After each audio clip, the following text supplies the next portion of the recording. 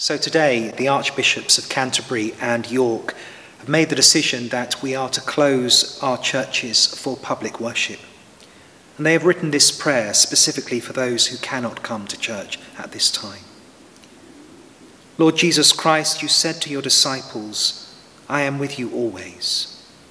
Be with me today as I offer myself to you. Hear my prayers for others and for myself, and keep me in your care.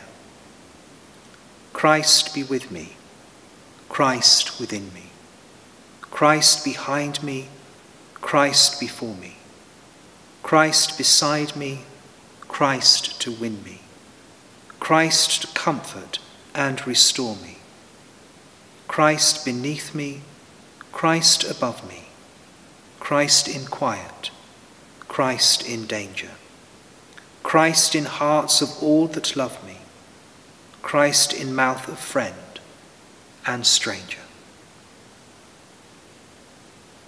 Amen.